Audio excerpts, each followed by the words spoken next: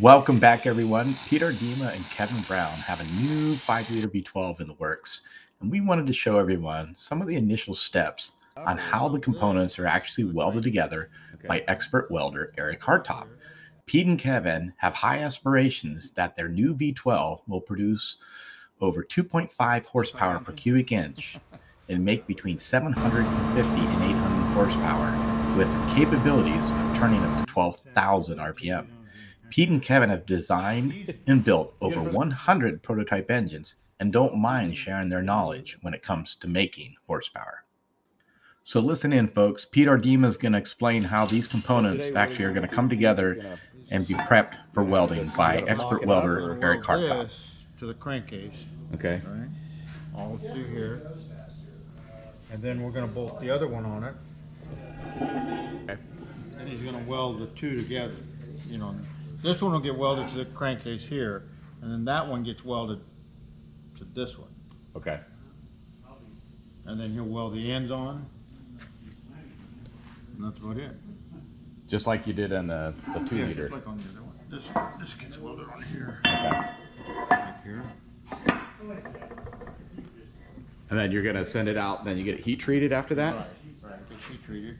And then after it's heat treated, then it's line bored. And then we machine everything. We'll bore the holes for the sleeves, the head bolts, the crank, everything.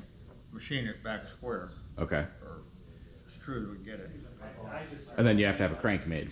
Yeah, the crank's being made now. Oh, it is being made. Okay. And this is 5 liters of displacement? Right. And are you, what type of improvements are you doing on this based on the existing 5.9 liter? We're just cleaning it up a little bit. We put these legs in here. These little feet. Uh-huh. On the other one, on the 6-liter, it collapsed. It collapsed this top just a little bit when we tightened the head down. All right. The sleeve stayed up, and this got crushed just a little bit where the head bolts are.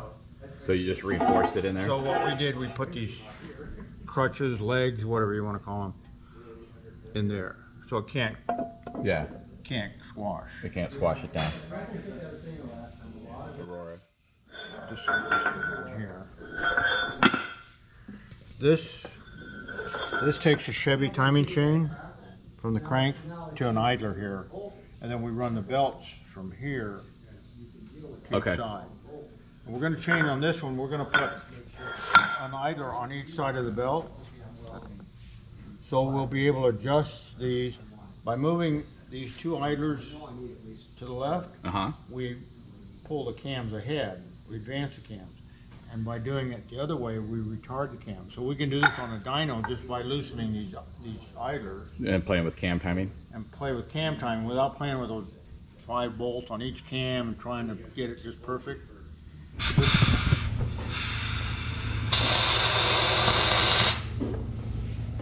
This first step is crucial as Eric determines the correct parameters based on the thickness of the material as he lays down the initial tack welds.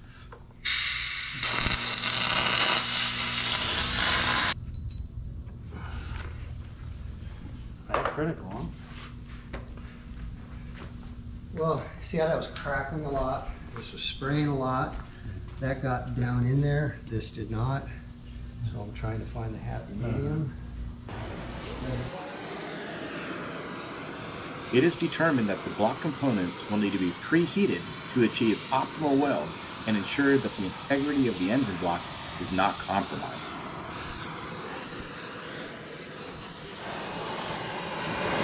I'm sorry.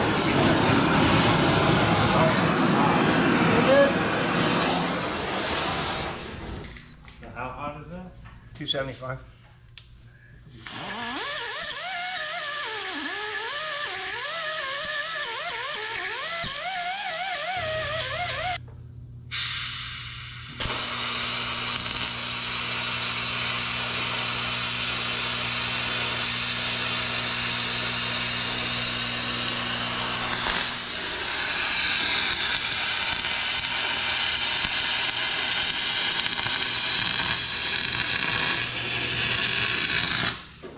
So very little crackle in the beginning. Beautiful. Nope. That's not beautiful? Nope. Son of a bitch. But at the beginning there was no crackle. I think think it's because there's a gap in it. You don't see that crack? It's coming out. So what happens if you look here, you can see through. Well, it's just spots. Yeah. That's where the cylinder is. Probably, like I say, shouldn't have cut that hole in there.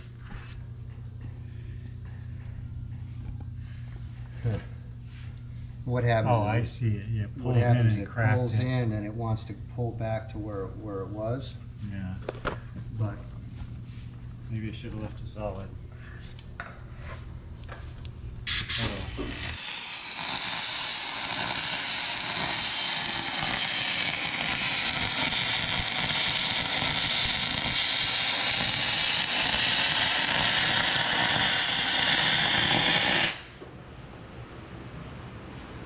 that's a solid foundation.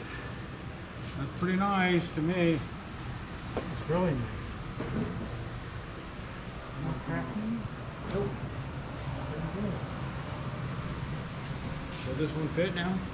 I'm gonna just give it a little, Oh, you're gonna do this? just a little touch up like I did on that. If I dig down in here just a hair, it's not an issue. No. So there's.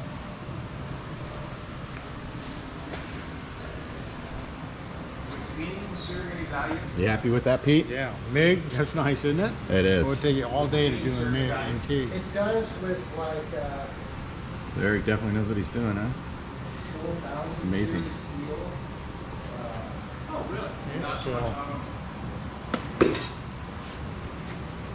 So we're still going to be over a ½ inch away from the weld.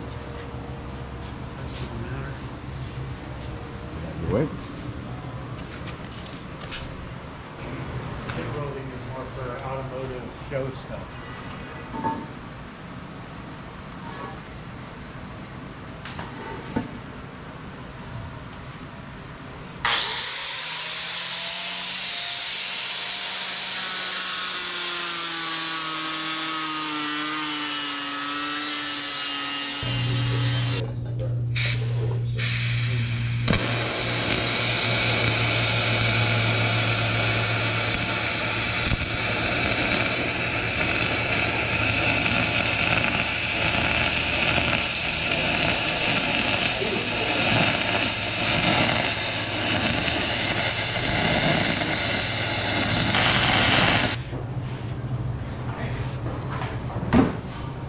That's it.